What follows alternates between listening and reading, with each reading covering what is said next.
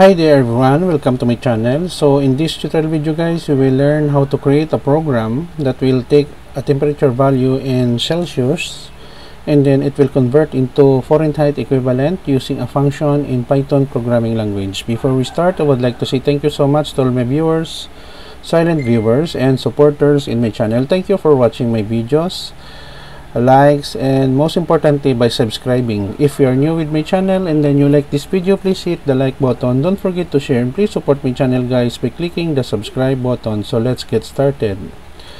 So we have here function dev. We use the keyword dev and then the function name is Celsius underscore Fahrenheit. We have here passing parameter of C. So Fahrenheit equals C multiply 1.8 plus 32, open and close parentheses, return F, that is the Fahrenheit. And then we have here print new line. The title is Celsius to Fahrenheit using a function in Python. Give temperature in Celsius, that it will be passed on our variable C.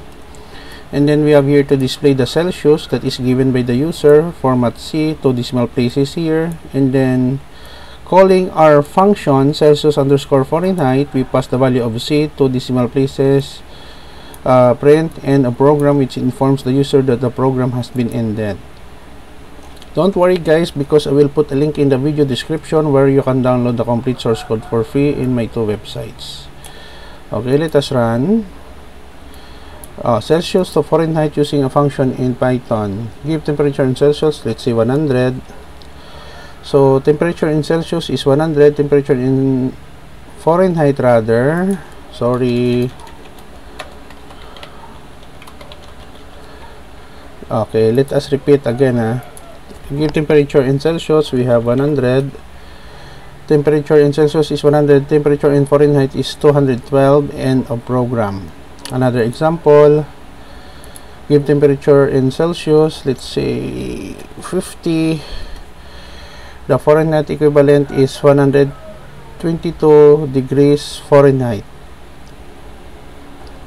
So here we go guys. So this is the end of our tutorial video on Celsius to Fahrenheit using Python and a function in Python programming language. Thank you so much guys for watching. I hope that you have learned something new in this tutorial video.